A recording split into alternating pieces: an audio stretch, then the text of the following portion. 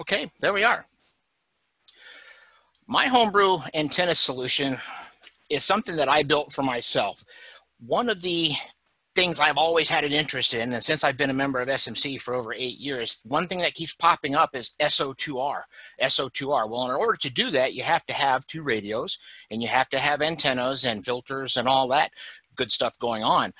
I needed a solution that I could work as soon as possible, and I felt it was easier to start tackling my station before I start tackling a radio. The first thing I wanted to do was automate the switching.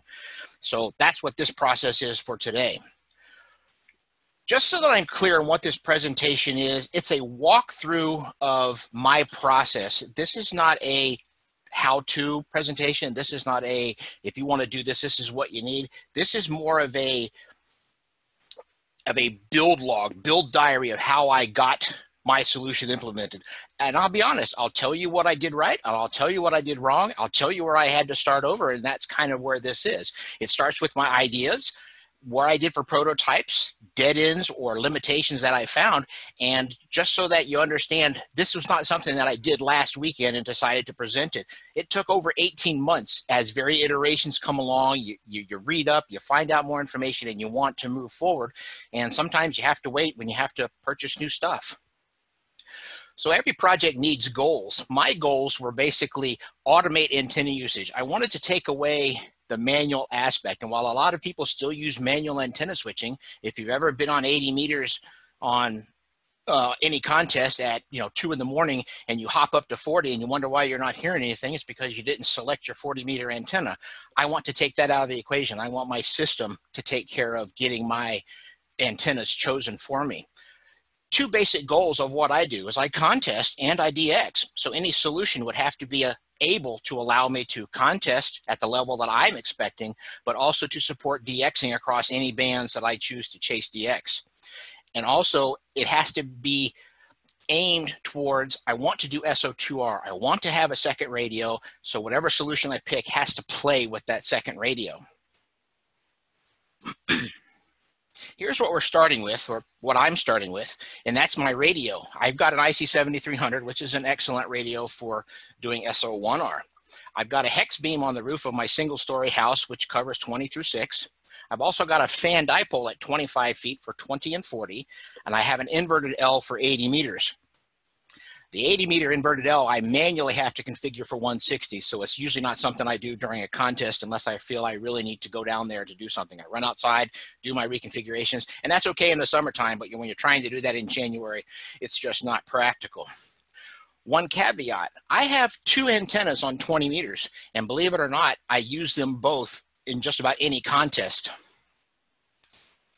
Here's what I was using back when I was thinking about all this. And yes, this is what used to be stuck on my wall. And yes, that's a sticky note telling me what I have. Nothing fancy, nothing dynamic. I've got an AB switch, which chooses my hex beam. And then I would switch it the other way and it would go to the MFJ tuner box, which actually has 2 ports. And I would just reach over on the antenna tuner and select antenna 1 or antenna 2, and it would work just fine. This situation worked a lot of times, but a lot of times I would get the indication that I was on the wrong antenna because I would see the SWR indication fire off on the antenna tuner. So that's what kind of got me thinking I needed to better automate what we've got. So as I was thinking about this, I looked around at what a lot of other people have done. I've visited other stations. I have seen what other people have. I researched it on the web, and I says, well, I could go with a commercial off-the-shelf solution using a 2x8 switch. I could use band data for control, which is what most people use. And I would also need band-specific switching to integrate things like triplexers and diplexers to attack both of my multiband antennas to allow that second radio to operate as interference-free as possible. But that's the challenge. You have to have a combination unit or a single band filter, which adds to the complexity, but it's not unusual. This is kind of what everybody talks about when they say, I want antenna switching. Unfortunately, the 7300 has a data port out the back, but it's not transmitting BCD band data like you get on other contest-ready radios. You can put an interface on it, and you can break it out, and you can send it, but it's something you have to do. Not a showstopper, but it's something you have to think about. Second, the typical switch you see is a 2x8, which covers only 8 antenna ports. That would give me 8 antenna bands, which sounds practical, but I've got 2 antennas on 20 meters. 2 antennas on 20 meters. That's interesting. Keep an eye on that one. So as I started thinking about it, I began to realize that a commercial solution wouldn't work. I've dealt a lot of years in my professional life as an IT person where trying to fit your way of doing whatever it is you do into a commercial product can sometimes be counter to the function that you're trying to serve. So a commercial solution wouldn't give me all the bands that I needed, and it wouldn't support the fact that I've got 2 antennas, which is interesting, but I'm glad I made that decision, because now instead of spending money to buy a solution and trying to make my life adapt to it, I was going to have to make my own. So I started thinking of things as a different strategy. I was trying to think of bands because I wanted to be able to have SO2R on 10 meters and 15 meters or 15 and 40, and I wanted to do that. But the more I thought about it, the less practical that became. So I stopped thinking of bands and started thinking in terms of antennas. Okay, I got antennas. I got 3 antennas. So if I say radio 1's on antenna 1 and radio 2's on antenna 2, I could make that work. Okay, I've got that now. So I like that idea a lot better. I would construct something for a minimal switching unit, whether I buy something or build something. That was my expectation. The hard part is, what do you do with controlling? How do you control such a beast that you've created? Remember, I'm trying to think of SO2R, so I've got some ideas of how to make that work. And lastly, what about 20 meters? It's kind of funny because as I was putting this presentation together, I was trying to figure out what's so special about 20 meters. And the interesting thing is, I came to the realization that 20 meters is what I referred to in my notes here as a serendipitous restriction. The more I think about this, the more I realize that having 2 antennas on a single band is what drove my solution to be what it is today. And had I not had that, a different solution would have taken shape, and you'd have a 10-minute presentation, or maybe even a commercial solution. So that's kind of interesting. So let's start with the controller. How was I going to make my solution interface with all the stuff that I wanted to do? I had the expectation that a normal switch would use normal station shack power of 12 volts to switch the various antenna connections. So I said, well, okay, we can kind of work with that. So my first go was I reached for a Raspberry Pi. If you don't use a Raspberry Pi, you should. It's a fun little toy to play with. I had one laying around. I grabbed it. I reflashed it with the new version of the OS so I could start new. I had on hand one of the relay boards, which is a SaneSmart 8 relay board you see there on the right. And I said, okay, we can make this work. Honestly, if you've ever done any work with Arduinos or Raspberry Pis, this is a very simple operation. You just tell the Raspberry Pi what ports talk to what connections on the relay, and you could do it. I created a simple relay program that would allow me to click the relays, and it worked out really well. It was manual, I admit it, but it was just a short step from manually doing that to automating that. I know how to program, so I could actually make that happen. One of the issues that you have is you can have a Raspberry Pi do whatever you want. It's basically a computer, a reasonably powerful computer. Now, it's not going to compete with your desktop. You're not going to be mining Bitcoin at a rate of 100 per day, okay? But for a simple task like this, it can work very well. It also has onboard Ethernet and Wi-Fi, so whether you want to plug it into your network or just connect it to your network via Wi-Fi, that's fine. Very good in that regard. It also has a real-time OS.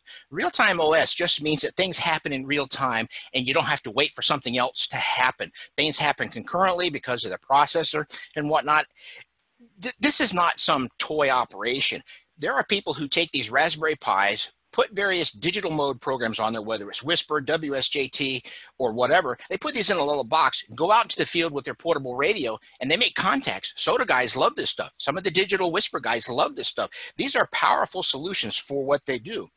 If you look deeper into the MFJ1234, which is their remote rig control device, they're running a Raspberry Pi to do all of this. This is a very capable solution. It's basically a Linux computer. So if you have any experience with Linux, you'll be right at home here.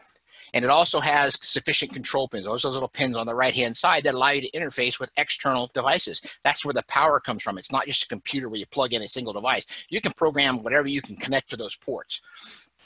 However, this was my first kind of things that bothered me the most about it. The Raspberry Pi, being a computer, takes time to boot up. You boot up your computer on your desktop, it takes a certain amount of time. You want to do something with your computer that requires a restart to solve an issue, it takes time to restart. I was concerned about that being a contester.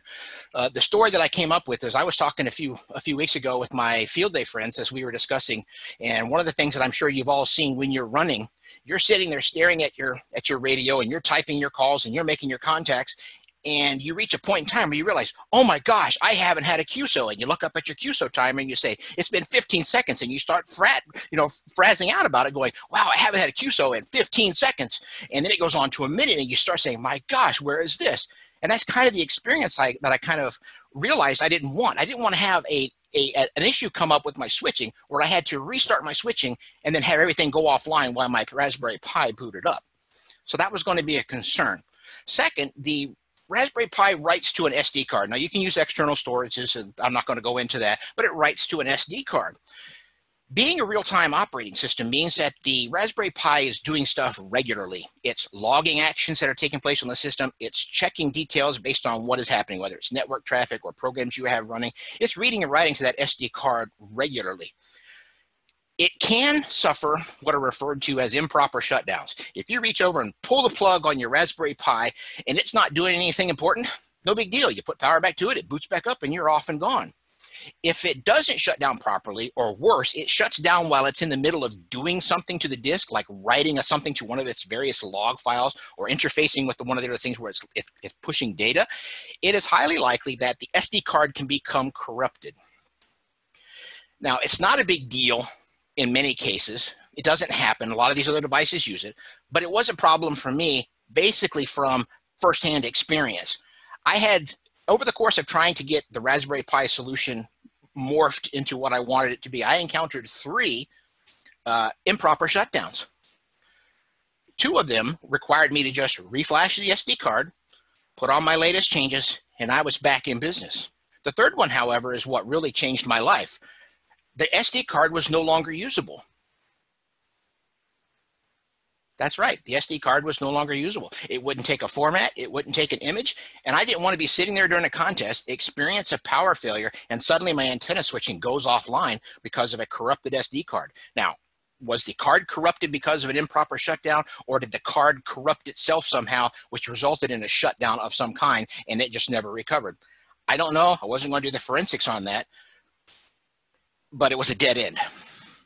I wasn't going to be able to use the Raspberry Pi the way I wanted it to be. I didn't want it to not perform. I didn't want it to be a bottleneck. I didn't want to say, yes, it's cool to use a Raspberry Pi, but I was just confused.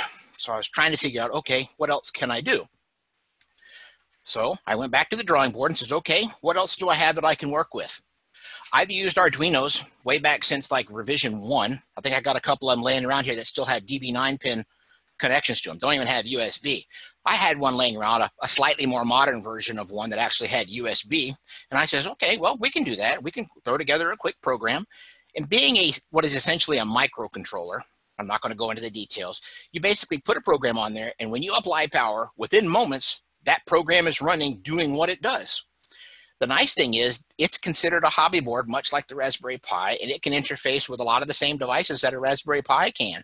It's amazing how many ways you can find to use an Arduino if you just put your mind to it. The one thing that's limiting on the Arduino is it doesn't have native onboard Ethernet or Wi-Fi. Now there's an asterisk there because I've had Arduinos all along and none of them have ever had internet connectivity. Over the past 6 or 8 months, there have been versions of the Arduino which have come out, which do support various versions of either Wi-Fi or onboard Ethernet, but they're twice the price of a normal board, upwards of more than the cost of a Raspberry Pi. I had some Arduinos laying around, so I just went with those. You could use that. You could avoid a couple of the complexities if that's what you want, but it's a cost issue. I had the board. That's what I used. Since the Arduino does not have onboard Wi-Fi, you have to come up with a way to give it. Well, fortunately, there's an ESP8266 module, which is the device in the center on your screen there, which provides Wi-Fi connectivity. It easily interfaces to the Arduino. You just connect a couple of those pins to a couple of the pin slots on the Arduino, and you're off and running. So Looking deeper at the ESP8266, now I'm not trying to sell you on this thing. I'm just showing you this is where my mind was evolving. It programs like an Arduino. So you use that little interface board on the right. You basically snap the little guy in there, stick that into your USB port, and you can talk to it just like you talk to an Arduino and say, well, okay, you can write some information to it. You can do stuff. The interesting thing about it is you can either have your Arduino say, okay, daughter board, this is what I want you to do. Go do it. Or you can tell the ESP8266 on the board itself to say, here's how you connect to my Wi-Fi network, and you just send the traffic down the stream. You tell the Arduino what it needs to know. That's pretty cool. But it only has 2 pins for communicating other information. So if you wanted to take this little device and do something with it, how far could it go? The interesting thing is, since it's got 2 data pins, you'll find a lot of projects out there where people use this specific device powered with like a battery-backed solar panel setup where they're monitoring like humidity or temperature in like a greenhouse, a grow house, monitoring their beer production or whatever, because they're simple little devices that you can, honestly, that thing's not much bigger than, I mean, you see the USB plug on the right side. That thing fits in the space of the board portion of that. So it's a tiny little device. Hook it up to a humidity sensor and it automatically can Wi-Fi. It's very efficient with power. So there was hope there, but it wasn't going to be big enough. So I went back to Google again and was searching around, and I found a larger profile version of the ESP8266, which actually has more than 10 pins. I say more than 10 pins because depending on how you leverage the functionality of this particular device, which pins can be available. So you can have at least 10 more if you don't use certain functionalities, but that's not important. I looked at it and was thinking, this is pretty much what a networked Arduino kind of should be. It has all the power within reason that you get from a basic Arduino. And understand, there are various forms of the Arduino, a big board, a smaller board, a real skinny board that doesn't even have pins. It's just got places to solder connectivity to it. But I was looking at this going, wow, this is kind of what the Arduino should have been. I don't know why they had to make a new one, but whatever. So I was looking at this going, wow, this is interesting. So I got my hands on a couple of these and was trying them out, and sure enough, they worked as expected. I could probably use this. So instead of having an Arduino and an extra Wi-Fi connectivity place, I got this. So I just reduced my parts count by 1. So what will it take to make it work? Using the Node MCU, I was expecting that my power would be supplied by 12 volts. That's where I'm going to power the relays. So that's where I'm going to power this thing through. Unfortunately, like most of your board processors these days, they run on about 5 volts because they plug into USB. So I grabbed a buck converter, which is the device on the left-hand side of your screen there, and tweaked it. This is an adjustable one, not a fixed one. This is an adjustable one. So I adjusted it down to the proper voltage for 5 volts. And then I would feed the ESP8266, the Node MCU board, with 5 volts. It would do what it has to do just fine. It outputs 3.3 volts on its output pins, and the relays on the SaneSmart relay board, which is in the top right there, the blue device, are 5 volts. Now, there's anecdotal evidence that those work fine, but I wasn't satisfied with that. So I went out to, drawing a blank. Anyway, I went out and found a level converter, which basically allows you to put voltage on one side and voltage on the other. And when you trigger it, it says, well, that's the voltage you use. That's a glorified relay, but it's basically a level converter. It converts the 3.3 volts out of the Node MCU to 5 volts, which trips the relays on that board over there. And that's kind of where that goes. I was concerned about local RF, and I don't know if 3.3 volts was going to be enough to do it without interfering. Okay, now that I had a working idea of what I wanted it to do, I kind of knew I could make this work, and I had done some basic testing, but I didn't really have anything in particular. So I said, okay, what do we want to do? How are we going to use this? Well, first up is computer control. I'm a contester. I want my computer to tell it, this is what I want you to do. My second one is, I'm a DXer. I would like to have some way to tell the system, I want that antenna. Fine. And then the last one was an external control. I wanted a switch. I wanted to be able to reach up and go, click, that's what I've got, or click, that's what I got, with LEDs, buttons, and switches. So those are what I was looking at from the beginning one. I started off with input control from N1MM+. That's what I use for my contesting, and that's what I have set it up. N1MM conveniently outputs a glob of information using XML, broadcasts it over the network, and sends information regularly that allows you to do whatever you want with the data. It also sends packets of information that tell you specifically what radio you're on, think SO2R, and what antenna you're on. If you've told N1MM about your antennas and you tell radio 1's on antenna 1, that information will be communicated by N1MM, just thrown out on the network. The real concern for me was, being an IT guy, the Node MCU wasn't going to be powerful enough to consume XML in a reliable fashion. I deal with XML all the time, and trust me, it's a nightmare. There are libraries you can use, but the overhead is just enormous. I knew what I was going to do. I read through the specifications coming out of N1MM, and I said, okay, I'll do something else. I'll find some other way to deal with N1MM's XML. And I decided to write a program that aggregates the XML coming out of N1MM into what I need to tell the Node MCU what to do. So basically what I did is I settled on a simplified structure that basically tells the Node MCU, okay, Node MCU, radio 1 wants antenna 1. That's all it needs to know. That's all it needs to know. So I created a program that I could run on my primary PC, which could gather the information from N1MM and ship it off to the Node MCU. It allows XML to be parsed on a practical machine, and it makes the logic of digging through the XML part of a program that is easier to understand instead of trying to stuff it into a microcontroller and wonder why it bottoms out later on. So in order to make this work, you got to tell N1MM everything it needs to know. First off, I went into the antenna section. You see, I'm on the antenna section. If you don't have this configured in N1MM for your one antenna, consider doing it. Just consider doing it. Put your antenna in there, identify the bands, set it up so that you have it.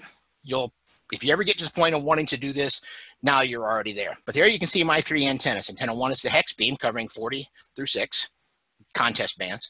The dipole, which does 40 and 20, and the inverted L. Now the inverted L, because it's a manual configuration, if I tell it to go to 160 meters and it takes that antenna, it'll do it whether it's resonant or not. And you also have to tell N1MM to send out this information. By default, N1MM doesn't necessarily send out all this information. And you can see on the screen here, all the stuff that it wants to send out to the world. The only thing I was interested in is sending out radio information. So I've got it on my local network there. It might be hard to see on your screen, but it's 192.168.1.255. Port 1260. The 255 says just send it on the network. I don't care where it's going. Somebody's out there listening. And that's what my XML aggregator program does, is it sits out there and listens to it and says, wow, I'm listening on port 1260. That's where N1MM is sending its stuff. So I'll just listen there. So it listens for the data.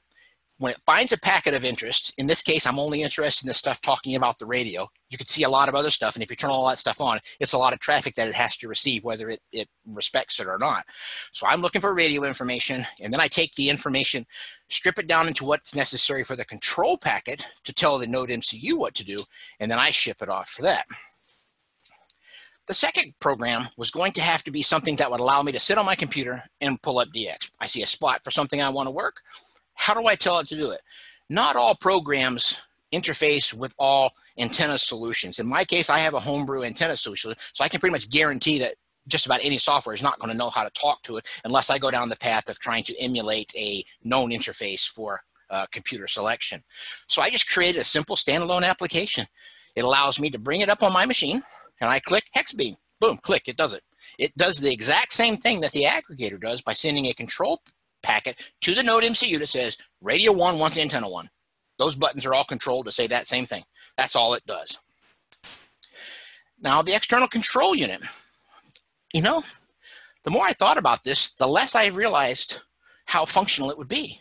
I was concerned that I would have to have a head unit. Since it's talking over Wi-Fi to tell the Node MCU to select an antenna, this device would also have to talk over to Wi-Fi.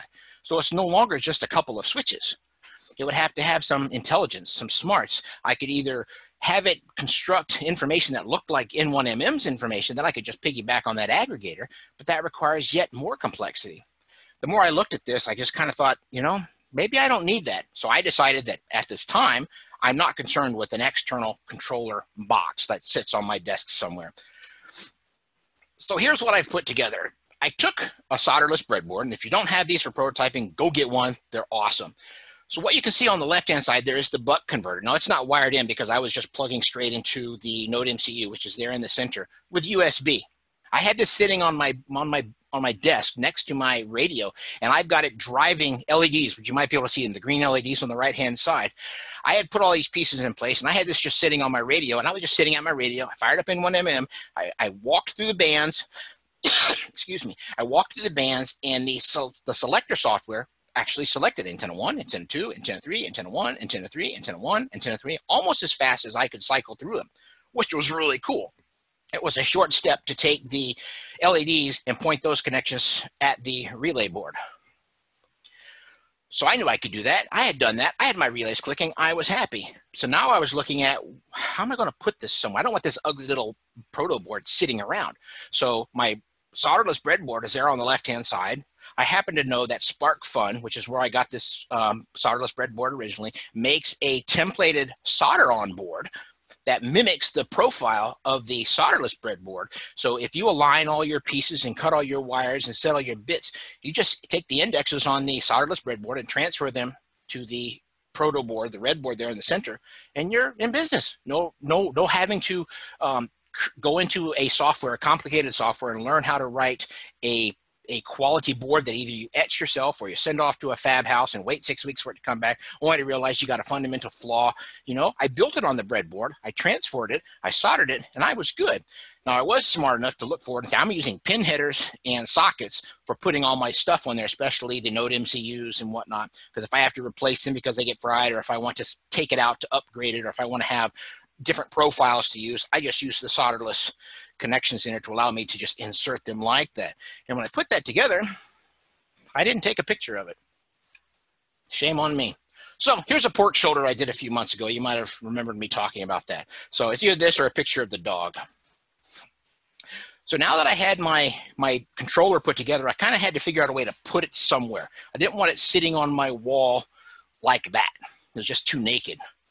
So I looked at using acrylic. I got some acrylic. I could cut it and glue it all together. Well, that's tedious, time consuming, and I don't know, wouldn't necessarily be happy with it. I looked at electrical boxes. I looked at sewing boxes, pencil boxes, and I was cruising Amazon one day just taking pot shots at anything that said box in it. And I ran across this nice acrylic display case that fit my dimensions that I was expecting. And I said, okay, I'll just go with that. That's fine. So now that I had the controller in place, what was I going to do for my switch? What was I going to do for the switch? It's time to start switching antennas. It's not enough to just think I'm selecting an antenna. I want to actually pick an antenna. So I looked at that and goes, oh, okay, this is easy. I'll just grab some relays. I'll grab some SO239s. I'll lay them on something, and I'll connect them up with the relay bits in the middle, and I'll make a thing where I can connect to it. As simple as that sounds, and as often as you'll find projects where people do very simple things like that, the shortcomings of those projects that you see out there tend to be that somebody's doing it for an SO1 setup, a one radio setup where they don't care about isolation or interaction between antenna ports, or they're not worried about things that go on with the switching itself. So I was going to have to look deeper and try to find out. I wanted 2 radios down the line, so I had to have protection, and I didn't know how I was going to solve that if I just wired it up myself. And the deeper I read into it, the more I realized that isolation was going to be key. Now, some people get isolation by putting their antennas way out the far-flung ends of their property. I don't have a lot of property. I'm on a suburban lot, so my antennas are going to be fairly close to one another. Second, you want isolation between the ports themselves. They don't bleed over into the other ones. The more I read on that, I understood it, but I didn't know how to measure it, nor did I have any equipment to measure it. So it wasn't going to be as simple as me just soldering up some wires and making sure they were all the same length and hoping it was going to be good enough. Radios cost too much to fry them because you're too proud to think of something else. So in across my various lookings around, I came to the fact that I need some way to switch this guy, and I found the KK1L 2x6 antenna switch. He sells you a board, which is really cool. It's got 6 ports, so it's a 2x6. It's got a 2 radio design, and it's got 60 plus dB of isolation measured. This board has been measured by somebody with the skill and the equipment to measure any 2 ports are at least 60 dB of isolation. If you read the literature out there, you'll find that 60 dB is like the watermark. The nice thing is, being a board, he sends you a Mouser product list that you just click the link, go out to Mouser. He's got all the parts lists listed. You click it, you send it, you ship it, and out the door it goes. A few days later, it shows up on your desk, and bang, you're in. Now I've got parts, but no board. Well, he shipped it out, and it came the next day. And his parts list, luckily, includes a box, a aluminum prefabbed box that is big enough to hold the board itself. So, wow, I didn't have to think about any way to put that. So when the board came, I laid it on top of this blank chassis, marked it all up some more, and continued to mark it. I'm not a fabricator, so I probably didn't do this as effectively as I could have or should have.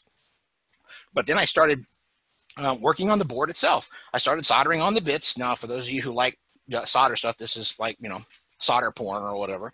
But that's basically what it is. I put on the diodes and the capacitors, and those are the load 50-watt resistors across the bottom. I don't profess to know why they're there. It has something to do with isolations and whatnot, but hey, somebody else designed this board that knows a lot more about it than I do. And there's the 18 relays, which do all the switching for all this stuff, along with the control header on the bottom. And there are all the SO239s mounted on there. And there it is, stuffed in. Yeah, I breezed over a lot of that, but honestly, it's just a solder job. It's not much to do. But there's the antenna switch. Well, I wasn't happy with just having that little lovely scratched up aluminum looking stuff. So I, you know, scuffed it, prepped it, primed it, painted it in poppy red. If you ever know what color that is, that's poppy red. I had a can, that's what I used. And there it is with everything plugged in, turned on, hooked up, labeled, finished. That's what the device looks like. It took a little while to do it. I'm not going to lie. It wasn't, you know, a 10-minute solder job. It took about a half hour to solder all the components on. It took me about an hour, hour and a half to punch holes and make sure they were all straight. But once I put it all together, it just went together quite nicely. So how was I going to mount these things? Now that I got a controller box, that acrylic little box, and this guy, what was I going to do for mounting? I could have drilled holes, could have put cleats or little picture hook hangers and stuff. The controller box is fairly light, but the antennas aren't. The antenna cables are, you know, RG213 cables. They're going to be heavy. I'm going to have to mount this in such a way that it doesn't fall off when nobody's looking. So I went with these. These are called French cleats, otherwise known as Z-channel. If you have a microwave installed above your stove in your kitchen, it's using a long version of these in most cases.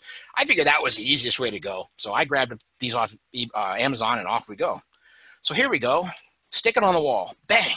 There it is. Let's just do a brief walkthrough. On the right-hand side is the antenna box, which you've already seen. In the lower left, port A goes to the radio.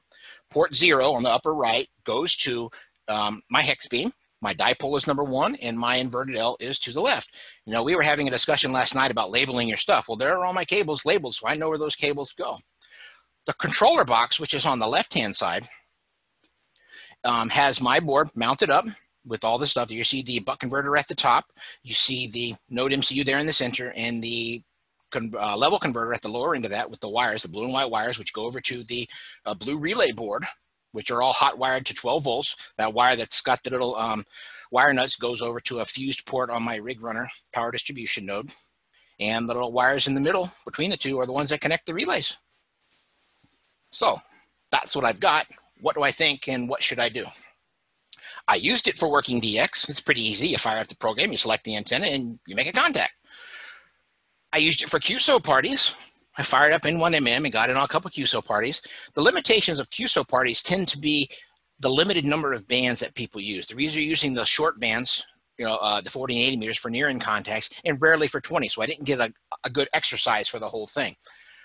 I did a full system run during the CQWPX. I put in over 24 hours, made over 1,000 contacts, and I was exercising that thing as often as I could think of. Well, let's hop up to 15, see what's going on. Well, let's go back down to 40. Let's go to 20. Well, let's try 2 antennas on 20 and pick which one's working for me. So I gave it a workout. It was up for all 48 hours, and honestly, it never missed a beat. Never stuttered, never stammered, never waited, never held me up. I never had a problem transmitting onto the wrong antenna, and it was just effortless. I also did it for my field day operation this year when I was working at Homes 1E. I also did it during the IARU. By now, I'm looking at this thing going, this just works. I don't have to think about it anymore. And when I got to the NAQPs, it's just like, I'm just operating. I'm not giving it any sort of second thought. Quite frankly, it just works. So what can I do for the future?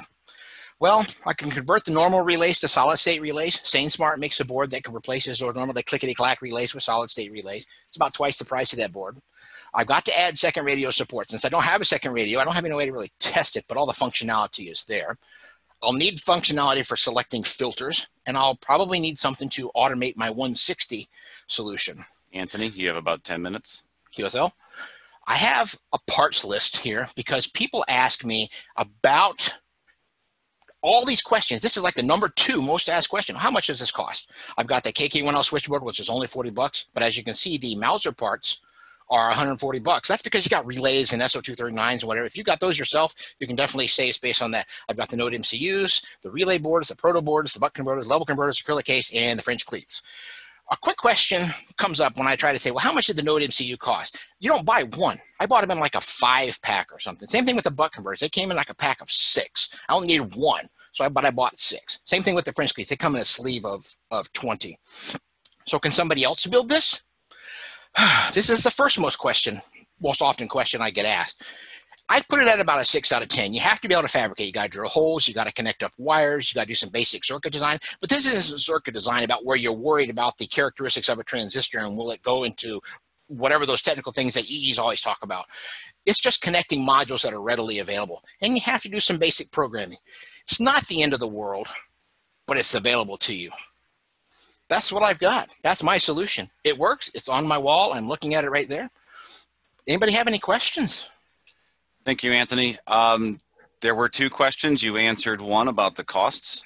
Okay. We do have one current outstanding, and if you have any questions, I do encourage you to ask them now. We've got about 9 minutes left to answer questions for Anthony. The current question out there is, how much power can the small red color relays in your antenna switch box handle? You'd have to look at the specs, but they're rated at 240 volts. Something. I mean, they're just, you have to look on the specs on the KK1L website. He'll give you the full specs on the relays that are in there. They're rated to do what they do, if that was your question. I mean, obviously, if you start hot switching them, all bets are off, but I try my best not to be hot switching. So that's one thing that this solution doesn't have that other solutions do buy them, because they drive off the PTT of your transmit setup to say that if you're PTTing, I'm not going to allow you to switch the relay. So my solution does not include that. Anything else? Not currently. I do encourage you to ask questions. Use the Q&A button at the bottom of your screen. If anybody has any additional questions for Anthony, now would be a really good time to ask them. Wow, I was expecting to see more of that. Okay, we do have a couple more coming in. Okay. Have you thought of using this solution with a receive-only antenna, and would there be timing issues? Receive antennas are a byproduct of what your radio can do. If your radio can support receive antennas, you might as well use that functionality. The IC7300 that I have does not have a dedicated receive port. However, I do have I believe it's the NRAD modification that allows me to break out the RX path, and I use that for the low band contest, the 160 and sometimes the 80 meters, where I hook up something. So you could use a second iteration of this, certainly, to control any number of receive antennas, or since the program isn't exclusive based on how I've put it together, it's not exclusive. Now, it tries to deal with the fact that I know I've got 3 primary antennas, and logically, you're not going to be transmitting on 2 of those at a time. But fundamentally, I could take any one of those other unused relays and say, if the situation comes along like this, then I could switch this if I wanted to, and it doesn't have to switch the antenna switch. It could switch something other than the antenna switch. It's just 12 volts. You know, send it to whatever functional piece you want. You could create a second relay board like the KK1L version that I've got on the wall, the red one, or a similar solution to allow you to switch your receive antennas. They don't have the same issues that a transmit antenna does, because there's no real power going to them. But yeah, you could certainly do that. Thank you. Probably a very quick question here. Do you have a GitHub repo for your code? I have put my stuff up on GitHub. It's a private repo at the moment, but if anybody wants to let me know what it is, mostly because it's still a work in progress. I'm making sure I'm trying to document. I'm trying to get all my stuff solidified. But if you have questions, you want to see what I've got, I'll send it to you. I'll send you the link on GitHub, and you can pull it down and look at it. Okay, we got a few more in here. Okay. What wattage will it switch? What do you mean, what wattage will it switch? The relay board itself, the one that actually tells the antenna switch what to do, it'll handle whatever it can handle. But the KK1L switch box, the 2x6, is rated at legal limit. It'll handle legal limit power. And when they measured, you have to go read the specs on the guy that actually did the isolation measure. He was measuring it at 1,500 watts. So 60 plus dB at 1,500 watts is pretty decent. Okay, and this next question probably goes along with that in a way. Anthony, how much power do you use in your installation? I'm barefoot. I use 100 watts. 100 watts. So I've got different levels of issues than somebody who's firing up an amp, because I don't make my garage door open. I don't flash the neighbor's lights. I don't, have my stuff kick out when somebody fires on the microwave because I turned on my amp. No, I don't have that problem at all. Not that it's not a problem I wouldn't mind having, but I just don't have power in my station. It's all 100 watts. Okay. It looks like a two-part question here. Have you had any noise issues with the buck converter so close to your switch box or radio? No, I have had zero. And I had an issue with the past with my K1EL wind keyer sitting in close proximity to my radio, where I was getting RF into it. It had to do with the USB cable didn't have the little ferrite lugs on it, so I just switched it out for a USB cable that did actually have the little suppressor lugs on it. So I know what that's about. I have had none of that with this. I get no RF going to the switching box. I get no RF coming out of anything. I mean, I don't get like, phantom relay clicks or anything like that. It just works. So I've got good isolation in my setup. Now, would it work necessarily in somebody else's setup? That I don't know. But in my setup, no, I do not experience those problems. Okay. There's a follow-up to the question about the receive antenna, and what I was getting at was, could you use this to control a receive antenna with a radio that does not have a specific input for a receive antenna? And would there be a timing problem? Yes, you could use it for this, but there are probably simpler solutions out there. I believe MSJ makes a transmit receive switch device. There's also those old, what are they called? Some of the old timers will know it. Was it a Dalkey or something along those lines? That would allow you to do that and be far less complicated. Now, if you wanted to switch 3 or 4 antennas, a Dalkey will only switch 1.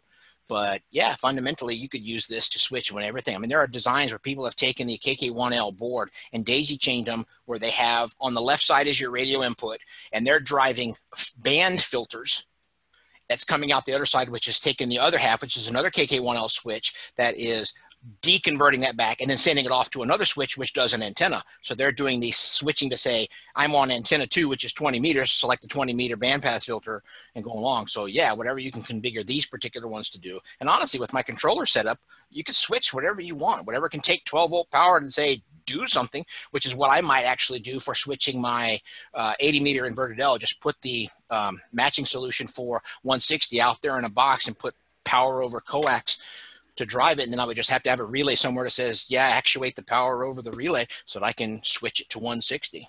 So, I mean, it's a two-part issue here with your switching antennas, and the other half is the brains to know what, when, where, and why to switch. Okay, and one last question here, I think. Does the final version use an Arduino? If so, which version? You know? No, it does not. It uses the Node MCU. I had a couple versions of the Arduino, and I was happy to use them, and I would have gladly used them. But when I came across the 8266 in the form factor that I did, the Node MCU, it pretty much obviated the need for having an Arduino. All the logic and functionality is basically on the Node MCU to do what the Arduino does. Now, there might be some limitations depending on which Arduino, how much capacity, processing throughput, ports, etc. But for what I wanted, the Node MCU is the bee's knees. It does what I wanted it to do. All right, and there is a comment that's not a question, but just a thank you for an excellent presentation. With that, thank you very much, Anthony. And we will go ahead and wrap this one up and get ready for our next one. Thank you very much. Thank you.